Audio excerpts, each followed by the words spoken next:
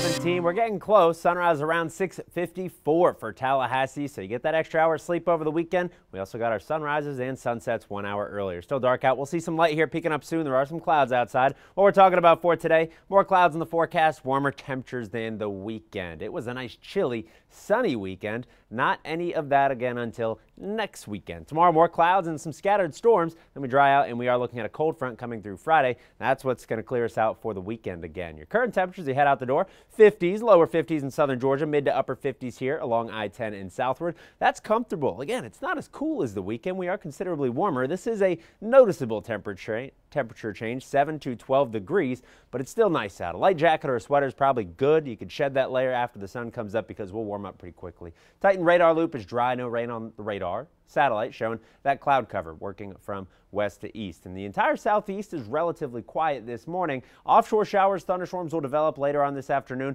Could see maybe a few isolated little showers make it onshore. That's why today's rain chance at 10%. Again, that's not impressive. Most of us are going to stay dry today with these mostly cloudy skies and winds out of the east, but you can't rule out 1 or 2 showers, mainly for our coastal areas. That's going to be like Wakulla, Franklin, Gulf counties further south. For tomorrow, scattered activity. We got rain chance about 40%. This is 11:30 through the morning and the afternoon. We're going to be seeing that rain move from west to east, and then we will be clearing out later tomorrow evening. So tomorrow, might want to consider the jacket. Not going to be seeing anything severe, but a couple rumbles of thunder possible. Tropics quiet. You got just under a month in hurricane season. November, historically quiet. Now, we still got to talk about it again while we're in hurricane season, but things relatively good for that outlook here in the near term and the long term. Water, 10 to 15 knots here inland, 77 degrees today with mostly cloudy skies. Overnight, we're going to drop you down in the lower 60s again. A little bit more mild, and that's going to stick that way to the rest of your work week. 7-day forecast shows those rain chances gone by Wednesday, Thursday. All week, highs near 80 with lows in the 60s, and then after Friday's rain, this weekend, we got more cool, sunny weather.